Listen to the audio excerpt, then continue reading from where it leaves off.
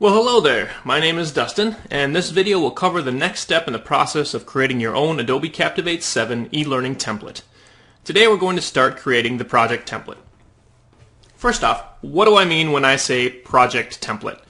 Simply put, a project template is the underlying design that carries throughout the entire course and is composed of the elements that are on every single page of the e-learning. For example, the header, footer, logo, background, back and next buttons, course title, page number, and table of contents are usually elements included in the project template. They exist on every single page of the course. For this tutorial, I'm going to use this project template design that I created for the LearningSmith. So how did I go about designing this template? I started by narrowing in on the design standards of the business I was making the design for. I needed to design a template that 1. Matched the business's brand, and 2. Contained all the necessary elements, for example page numbers, titles, buttons, etc. The business's brand standards will help direct your design a great deal. If the business has a style guide for their website, for example, you should get this and follow these standards for your design. The style guide will tell you what colors to use, fonts to use, and how to design and lay out different page elements.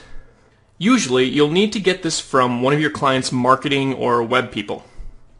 If a style guide doesn't exist, then visit your client's website to figure these standards out for yourself. Here are some things you should do when you're doing this. 1. Download the logo. 2. Record how the logo is used, such as where it is placed on the page, how large it is, how much white space is around it. 3. Gather the colors that are consistently used on the site for the logo, recurring elements, and fonts. You can do this by taking a screenshot of the image, loading it in a graphic editing software such as Photoshop, and using the eyedropper tool to get the color information. Keep in mind you need the hexadecimal values for the colors to use them in Captivate. 4. Gather the fonts used on the site. So to figure out exactly what fonts are being used, you might have to look at the source code for the website because it's hard to tell just by looking at it. 5. Take screenshots or download any recurring elements and their usage, for example text boxes, photos, graphics. 6. Take note of how elements are designed. For example, if they have drop shadows, do they have reflections, transparency, color gradients, things like that. With this information in hand, you can start to design your template.